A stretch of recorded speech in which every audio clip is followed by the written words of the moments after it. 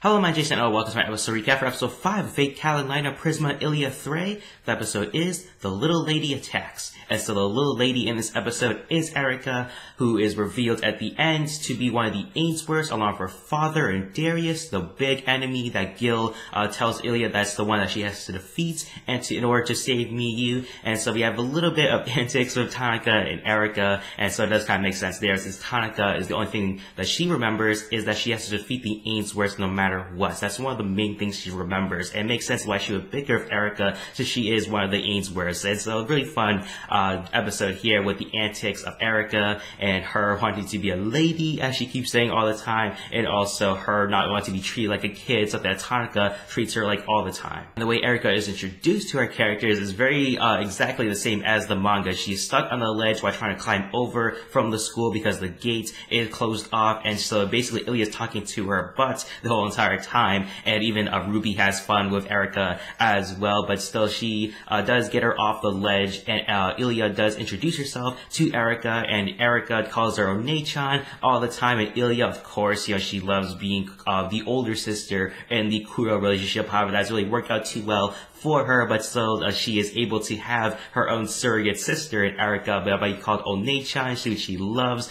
all the time. And also the antics do come in with Erica needing to go to the bathroom and Tanaka making fun of her because of that, and so Tanaka and Erica bicker a lot in this episode. As the start of all that, Tanaka making fun of her even though she should be making fun of her because she has her own problems as well. Our characters also got to have some fun in the hot springs, and Erica also has some weird antics as well. She covers herself with soap all over, and also Tanaka, she goes back into her own backstory, which isn't really much. It's mostly just her meeting Ilya. That's the only thing she remembers, and also destroying the Ainsworths as well. And so Ilya feels bad, and so in reconciliation for that, Tanaka kisses Ilya because she remembers what Kudo and Ilya were doing before. It's a very small peck, a little small kiss. I'm surprised Silver Link didn't actually highlight that even more, because I think the manga is just exactly that. It's not really anything significant, that kiss. It's mostly just a fun little thing that Ilya freaks out about, which she does in this episode. But I'm surprised they didn't do anything more to show more of the Yuri scenes here, Tanaka and Ilya. But as Ilya, Tanaka, and Erica bicker once again,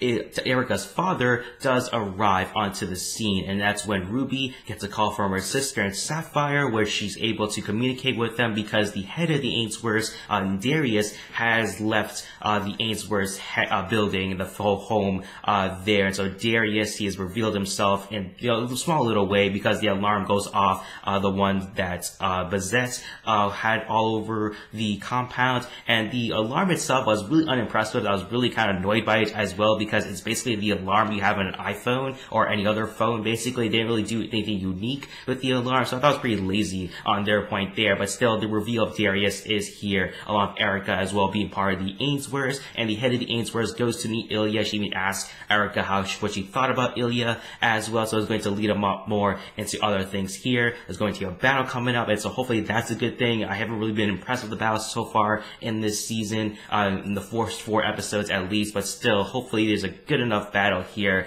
with Darius against the group we have here. And so a pretty fun episode for the most part here, with the bickering and the antics between Tanaka and Erica, and also Ilya being the middle person there, trying to break those two up as well. So I thought it was a pretty fun episode overall.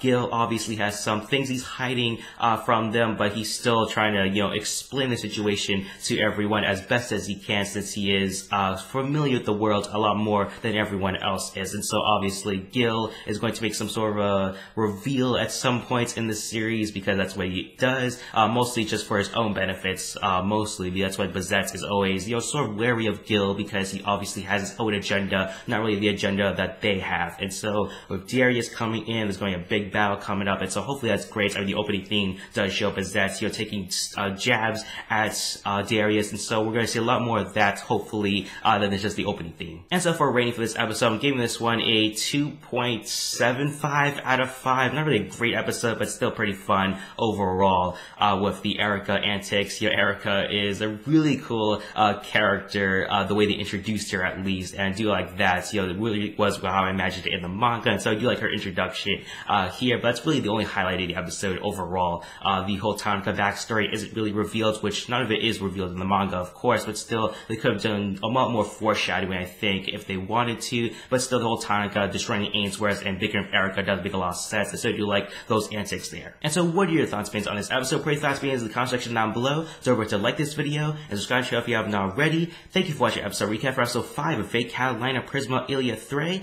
The episode is The Little Lady Attacks. Hope you have a nice day. Bye bye.